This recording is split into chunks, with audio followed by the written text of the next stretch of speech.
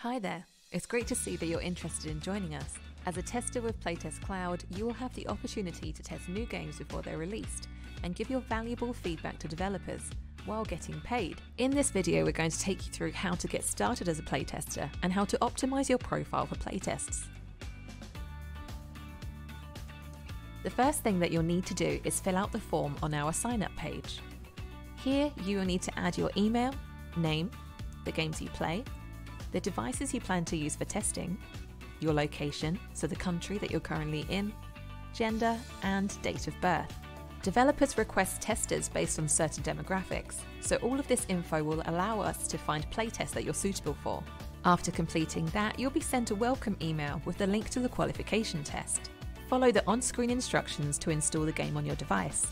There are some important points to consider when taking part in the qualification test. Start when you're ready. With paid playtests, it's best to start them as soon as possible, but with the qualification test, there's no rush. Take your time and complete it when you're in a quiet place and can focus on the game. Record for the specified time.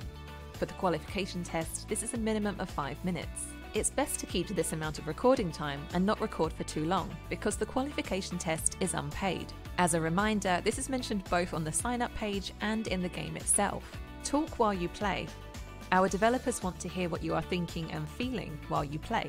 This is the best way for them to ensure that you are understanding the game correctly. To hear how you feel about the level of difficulty, the storyline, the graphics, and everything else, you'll need to start talking straight away, because initial thoughts, whether good or bad, are an extremely vital part of your feedback. Please speak in English during the qualification test. It's also important that you change your device's language to English. For more tips about talking while testing, check out our What to Talk About video. Complete any in-game tasks. If there are questions, please answer them out loud while you are recording.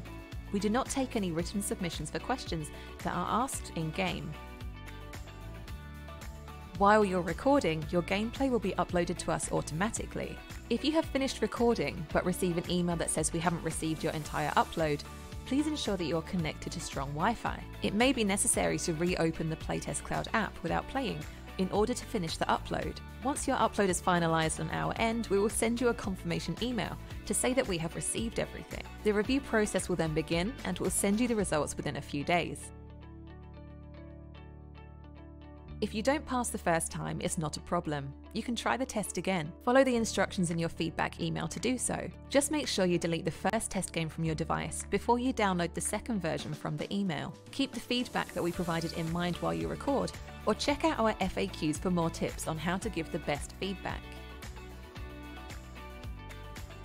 When you've passed the test, you can be invited to paid playtests with us. Each playtest invite will include a link to the game, the reward amount, and how long you need to record for.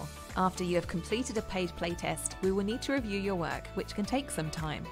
Payments are normally processed within a few days. The frequency of your invites depends on the needs of the developers we work with, so we're unable to tell you when exactly to expect your first playtest.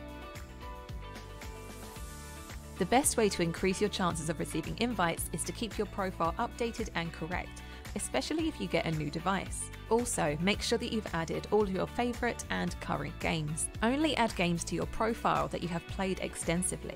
Developers often want playtesters who are experiencing their game for the first time. This means that if you list games you haven't played much, you could be excluding yourself from playtests you're actually relevant for. For more tips about updating your profile, check out our video on the topic. We hope that this video has given you a good idea about how being a playtester with PlaytestCloud works. If you have any questions about anything, please feel free to check out our other videos, our tester FAQs, or get in touch with us at help@playtestcloud.com. Happy gaming!